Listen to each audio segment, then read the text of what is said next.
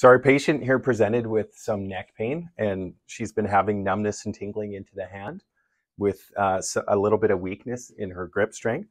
So we've done a bit of evaluation. I'll go over some of the evaluation.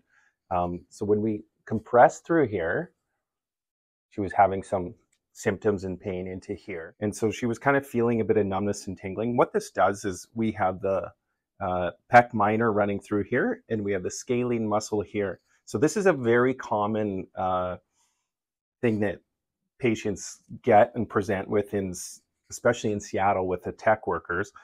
She works at a desk, and due to kind of postural strain, sometimes we get compression of the brachial plexus, which is the nerves that run through here, and it gets compressed to the pec minor, as well as the scalene muscles here. So we're going to show you a little bit of treatment that we do for these symptoms. Here we're just going to kind of loosen up some of the paraspinal muscles here. I'm going to show you often the SCM muscle here, the sternocleidomastoid, runs to the clavicle, and then all the way up to the mastoid process here. That gets very tight due to postural strain, especially when we kind of get that anterior head carriage. So we're just going to do a little bit of active release here, where we're going to kind of work that to loosen that up. So I'm going to work over to the subscap. So subscap is part of your rotator cuff muscle in the shoulder.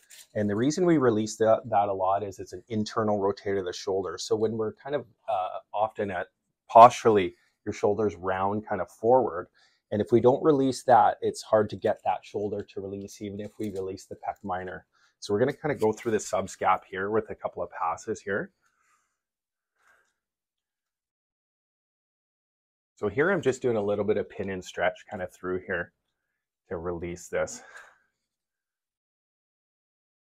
So now we're going to work the pec minor. I'm just going to get on the pec minor here. So we're going to bring that up, and then we're just going to kind of depress that. Good. Okay. So often on these ones too, we have a bit of a hyperkyphosis through the thoracic spine from just kind of hunching and bending over. So what we would do is kind of restore some of that extension in the thoracic spine. So I'm going to adjust her thoracic spine here. We're going to slide you down a little bit. Okay, perfect. So I'm just going to roll you over here a little bit. Good. So this area is very locked up, kind of in her T4-5. I'm going to roll you. Deep breath in for me. Deep breath out. Good. Perfect.